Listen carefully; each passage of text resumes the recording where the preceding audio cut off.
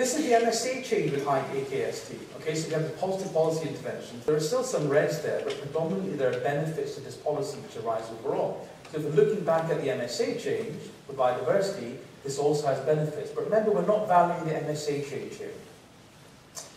It's worth painting a more bleak picture as well. PBL also model an alternative, which is basically a curtailment in agricultural productivity increase.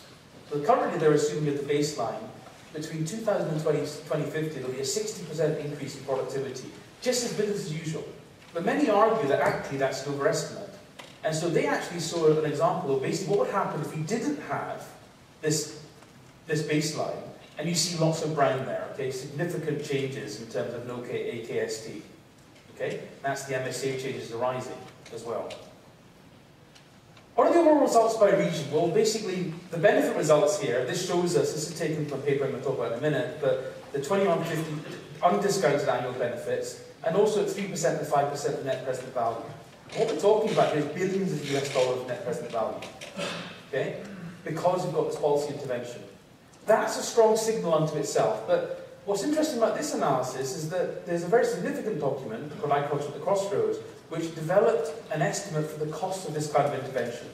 Okay? And we've used this, it's not quite like for like, but I think it's fairly similar in terms of the scenario they're looking at.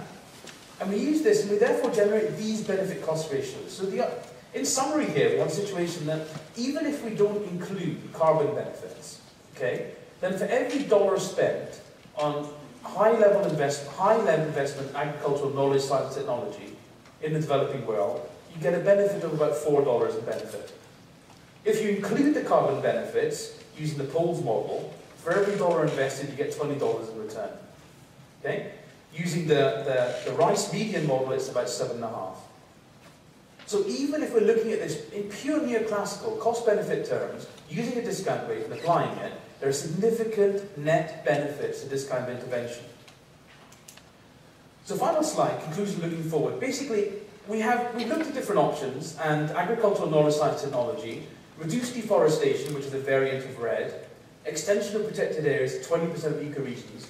These all as options provide significant net benefits in land cover change impacts. Okay?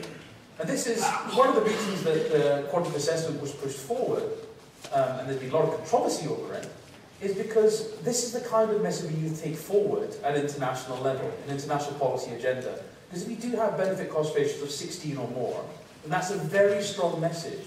And it's a message particularly pertinent in an environment where people are cash strapped, with this good value for money. Okay? So you happen to create biodiversity benefits, those are additional, but just in terms of land cover change, and the value thereof, and the carbon benefits, these benefits are extremely large.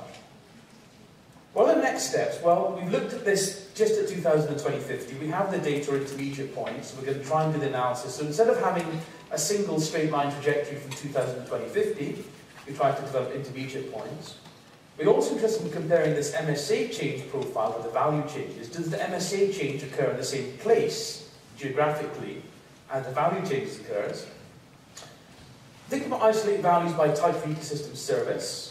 Now that's more tricky because our data set isn't large enough, and we probably won't be statistically robust in that case. And then the italics there, the T3.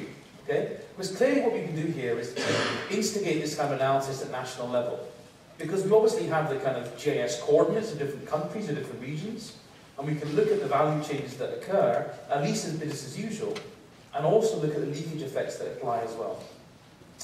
Finally, there's been a lot of controversy about this. The reason why this isn't generally available is because the team advisory board are still deciding what to do with this, okay, and in honesty. But we are going to present this, Neil Markandia and I are going to present this at the Copenhagen Consensus. Some of you might know about this. This is Mr. Lombard's vehicle to consider climate change. So it will be reviewed by 4 Nobel laureates in economics, which is slightly intimidating experience for me. And so you present that, and their agenda is if you have $75 billion to throw at a problem, which problem would you throw it at? Okay? Now I think we've got a fairly convincing argument for throwing this at biodiversity ecosystem services, and I hope you agree. Okay.